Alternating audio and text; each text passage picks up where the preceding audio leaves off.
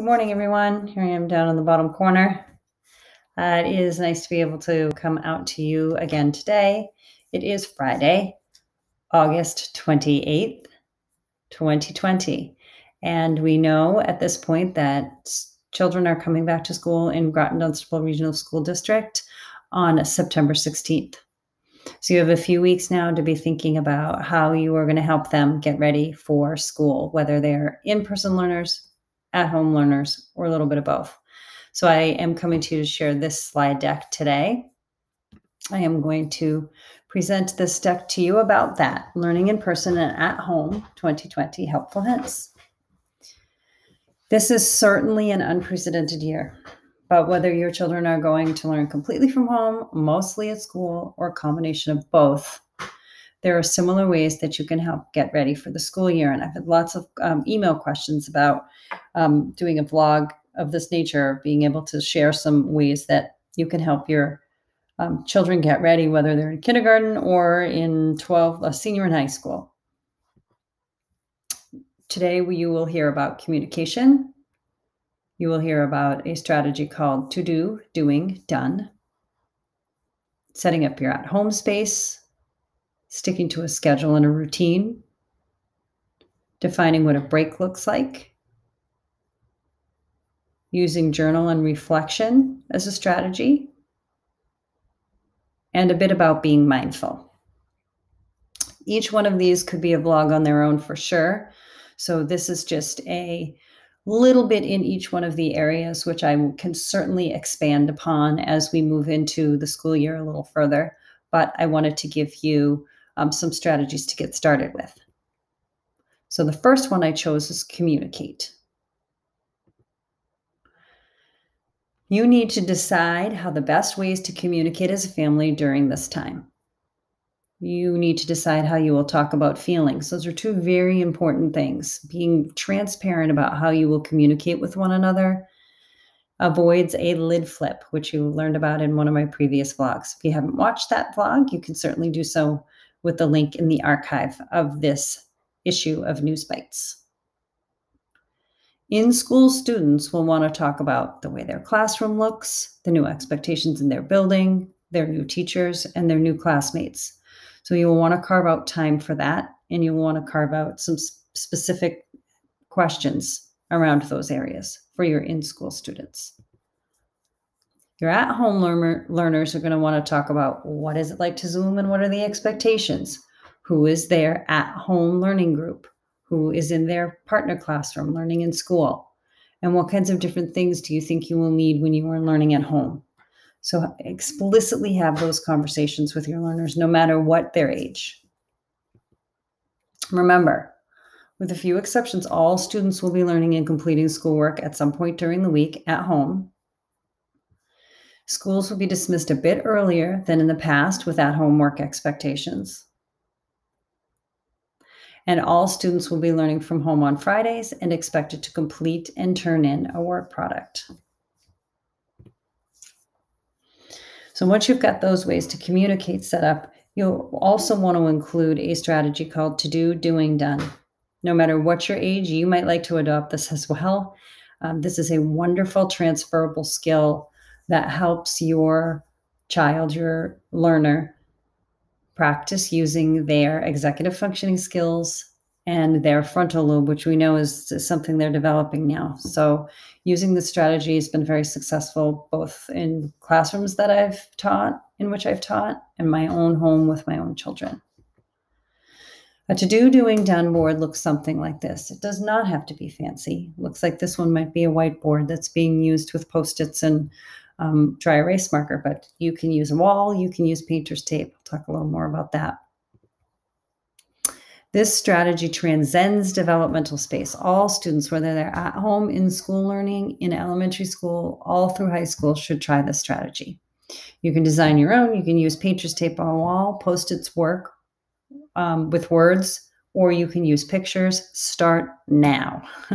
So you might want to start by mapping out one of your days on the back of a door or in a wall in your kitchen that says, today are the things that we need to get done. These are the things we have to do. As you start to do those items, you move them over to the doing column. So they're in progress. Nice thing about this too is if this is a task that somebody else can help with and they have a few minutes, they might look in the to do or the doing column and do that task, and then you pick that task up and you move it over into the done. Some ways that young children can use this is you can create pictures, whether it's a little chore they need to do or they're getting to watch TV at a certain time. It becomes a task list for them. As you move up through the grades, this can certainly be what you would use to organize a day. Assignments for to do. As you're doing them, they move over. When they're done, they move over again. I think about this with my own daughter with college planning. She has a to-do doing done that doesn't get much movement each day, but over the month, we can see the tasks that she needs to do around applying for colleges and getting ready to make selections about where she wants to go next year. And we see those move through the doing phase and the done phase. This is a very good visual for students, for anyone, to feel like they have made progress. I look forward to seeing any pictures you have of your to-do, doing, dones. Step 3 is your at-home space. As you're setting up your learning space at home, whether you're an at-home learner or you're an in-school learner that will be doing some learning at home, involve your children and talk about what they need when they are learning at home. This can't be something that you just set up for them without having a conversation. The key is to engage them in this process. Remember, the more ideas that come from them, the more motivated and the more buy-in you will have from your learner. Your setup can be portable. Use time now to have conversations and gather materials. You've got all the way till September 16th. I assume you'd want to have it set up before then, but you certainly have some time to gather some materials, and that will become clearer about what you might gather in just a moment.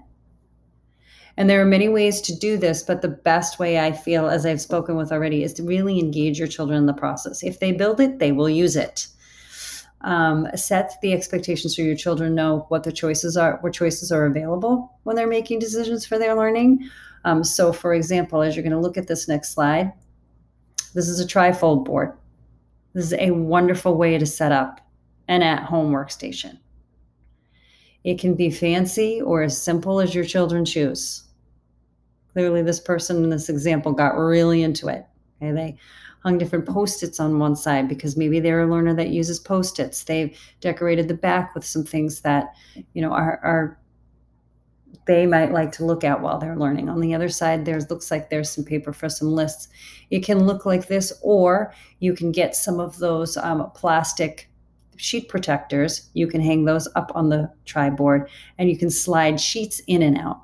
So there's lots and lots of ways to do this. A simple search online on a personalized homework station or that of the like can help you to get some ideas. Good project to do with your child.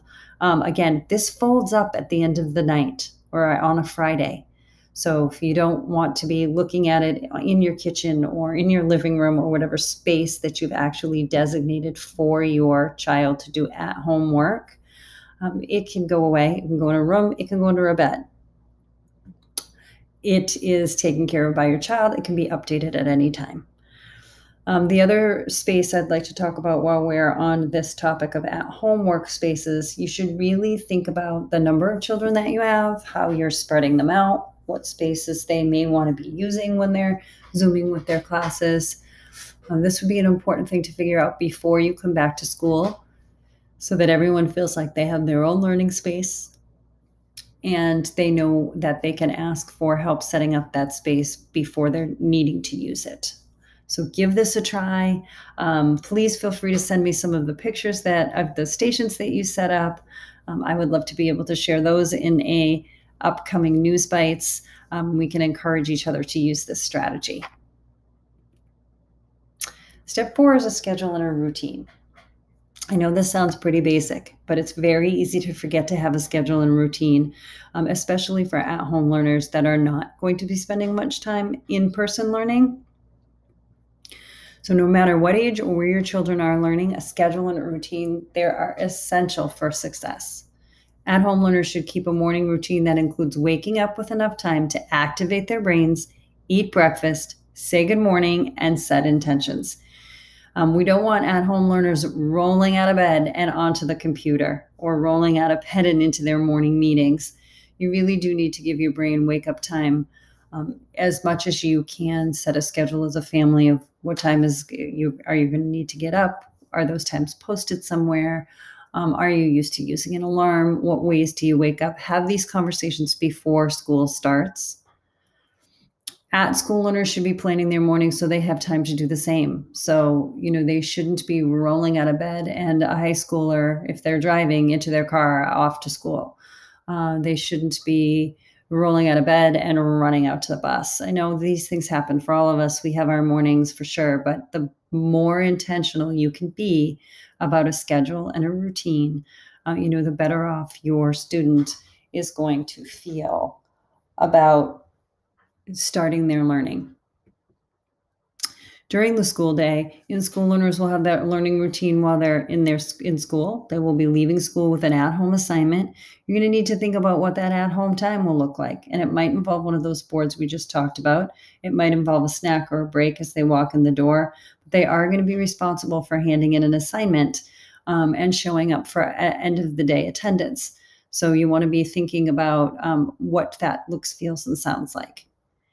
In-school learners will also be at home all day on Fridays, so they are going to need that space carved out. Friday is a learning day. Plenty of work will be going on Fridays, even if those children are not coming into school like they were Monday through Thursday. Or at the high school, you'll have 2 days on and 3 days as remote learning, including Fridays.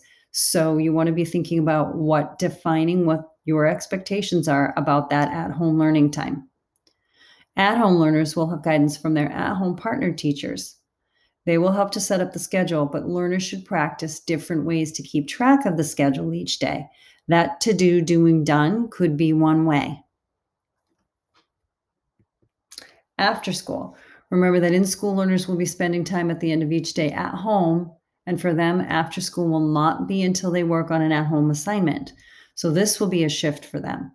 Have that plan and routine in place and re-examine that plan about a week in, because that's when things usually start to come a little more clear about what the capacity is of the student and how this is going to look, feel, and sound for them on a regular basis. So be flexible and be ready to refresh and recalibrate that plan if you need to.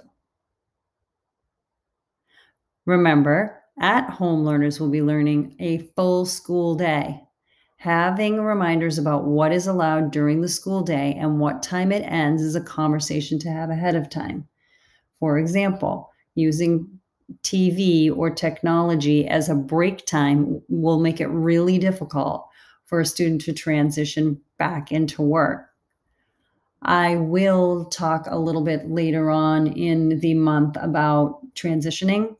I will vlog a separate vlog on transitions and how you help students transition from a preferred activity to a less preferred activity.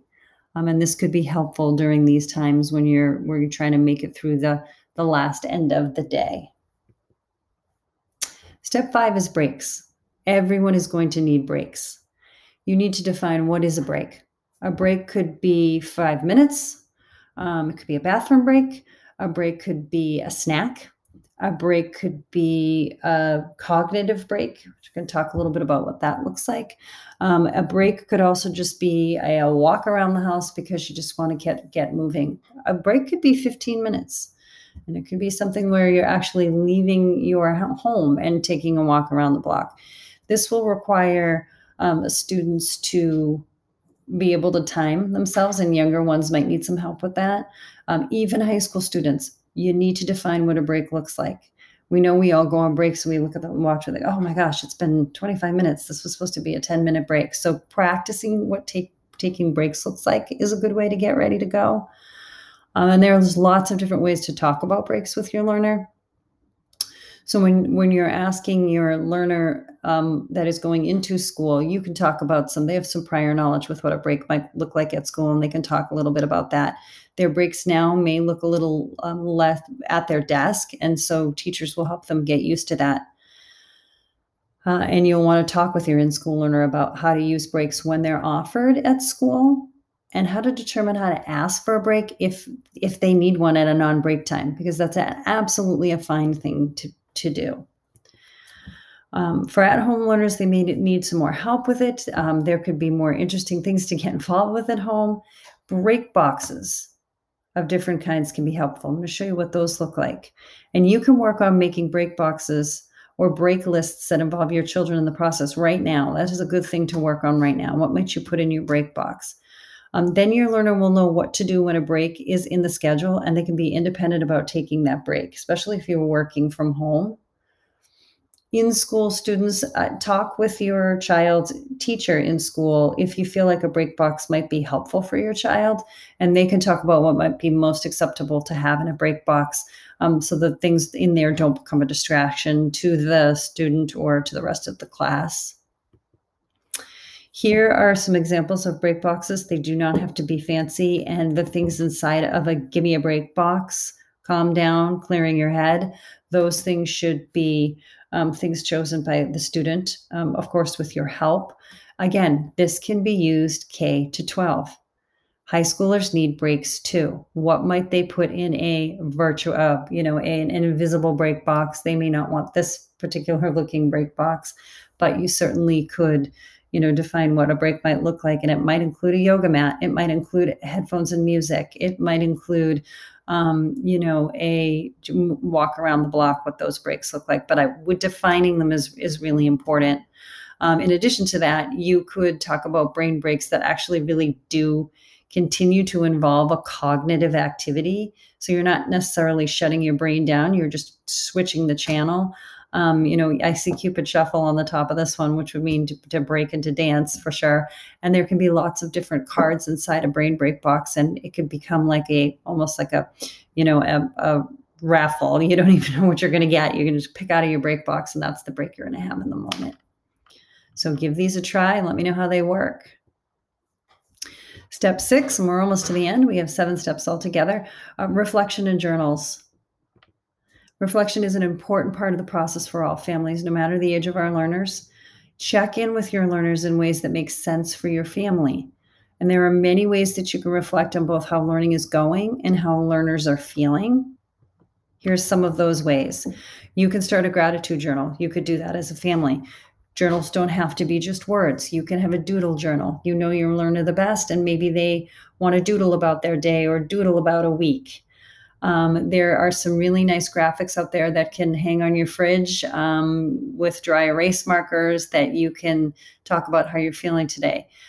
Students often love the emojis, and you can check in with one another, or you can just be mindful that there's going to be days that you're going to feel happy, sad, angry, worried, surprised, shy, excited, silly, embarrassed. This is just one example. There are lots out there you can grab onto.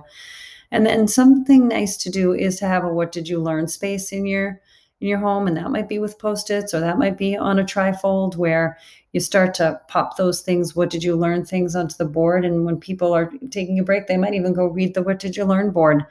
And you start to have conversations about really being engaged in learning. And, you might also see that your child's not putting much up there. And you might say, I'm noticing you're not putting anything on your what did you learn board. Are you engaged in school? Do you want to have a chat about it instead? Engaging in those conversations in a fun way will help you to reflect on how you're feeling, how it's going, and get used to asking those questions to one another. How are you doing? How is it going? What did you learn? Finally, we have mindfulness. And I saved it for last, but it's really one of the most important things you can start doing right now with your family to start getting ready to make that shift in your brains to getting back to work and getting back to school in a more specific schedule. Mindful versus mindful. Be mindful even if your mind is full. One of my favorite things to remind myself. All of our minds are very full as we think about heading back to school. It is important to find ways to be mindful specifically about getting ready to learn. Here is one way to start. Have a mindful wake up. Start with a purpose. Our prefrontal cortex is very important. It's the one we talked about in Flipping Your Lid. You can watch that if you haven't had a chance to watch that. That's also in the archive. Engaging this part of our brain as adults is powerful. Practicing using this part of the brain as learners and children is essential. Remember, their prefrontal cortex is not all the way there yet. So engaging the prefrontal cortex when you first wake up can really help you get into that habit of mind to set an intention and revisit that intention throughout the day. So teach yourself and teach your family this strategy. In the morning, set your feet on the floor with purpose. Take a few deep breaths. Set your intention. You might ask yourself, how will I make the best impact today? Your child might ask, how can I be my best self as a learner and a friend? Take moments throughout the day to check in with your intention. Teach your family how to do that too. Make it a habit of asking each other, how did you do today? It can be part of your reflection process. It could be on your, you could change your what did you learn board into what was your intention board. There's lots of ways to remind each other to be mindful, even when our minds are full. You can do it. I know you get a lot of information today. And as I said, certainly each one of these topics could be a vlog of their own and may very well be in the next coming weeks. But I wanted to make sure that you had some information in these next, where August 31st is Monday. So you've got about that 16, 17, you have just shy of 3 weeks to get yourself into some of these routines. And I hope that you will, and I hope that you will share them with me as you move through some of the choices here today. I thank you for watching. And again, this vlog was brought to you by me, Kristen DeFrancisco, and it's hosted by the Dr. Weighs In YouTube channel. Your comments are welcome there. You click on the link, you'll have seen that you can put some comments in. So I'm always happy to get those and read those. Thank you for watching and good luck as you start to prepare your at-home learner, your in-school learner, or your little bit of both over these next few weeks.